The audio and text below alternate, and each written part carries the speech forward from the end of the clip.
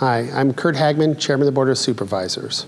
I'd like to commend everyone in our county, community, and in county government for the efforts you are making to slow the spread of novel coronavirus. This is a historic time and requires historic action. I understand that this has created hardships for many families and businesses.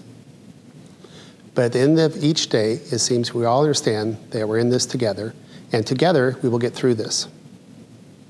The county is taking every step we can to stay in front of this threat. I am very pleased to announce that our public health team is gearing up to establish community testing. This will give us the information we need to better protect ourselves and provide help to those who need it. And today, our county health office issued an updated order in an effort to slow the spread of the virus. All non-essential group gatherings are not permitted.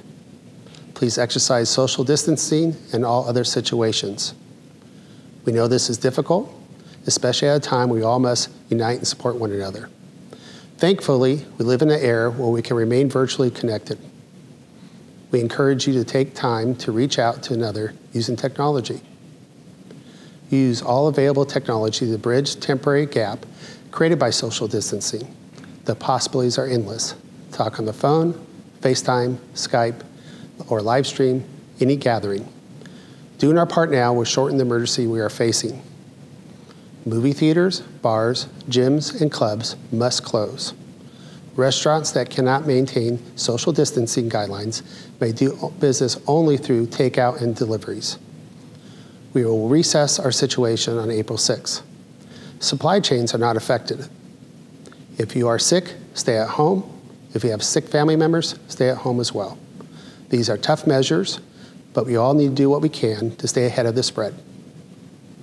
Also, know that your county government is here for you. There are unique challenges ahead of us, and we have essential services available to meet those challenges. While some departments are closed to the public, they remain accessible virtually and by phone. This to ensure the health and wellness of our communities. I would like to take the time in a moment to thank our San Bernardino County employees, our fellow public servants, our medical professionals, and our first responders who have dedicated to serve our county during this unprecedented times. We're doing our part to ensure your health and safety. Our communities will stay safe only if we all do our part. If you have any questions, please call the number below. Thank you again for your strength and resilience. Thank you for being SB Strong.